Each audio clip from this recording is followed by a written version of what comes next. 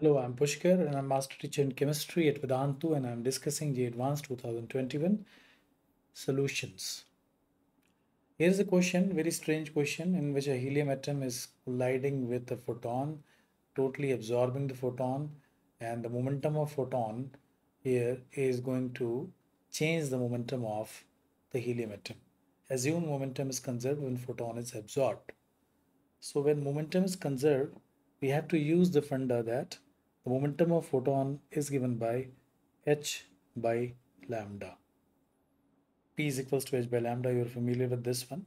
So the momentum of photon is given by h upon lambda.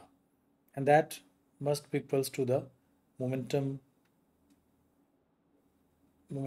of helium atom. If we assume that helium atom was initially at rest, from this we can calculate the velocity of the helium atom or the change in velocity of the helium atom.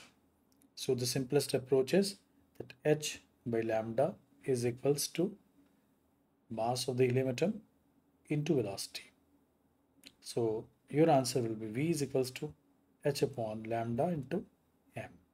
So now let us find out how to get this velocity calculation.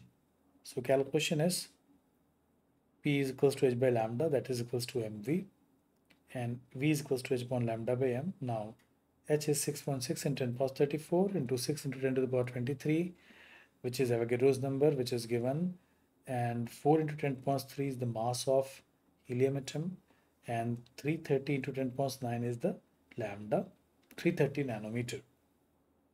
We have converted the mass in kilogram first to calculate this velocity in SI unit.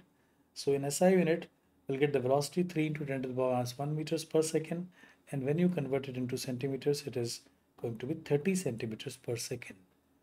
So it's a simple question, but as well as a complicated question, because if you have done it in physics, that's all right. But if you have not done it, normally in chemistry, we do not do the problems of conservation of momentum. So that is the difficulty level.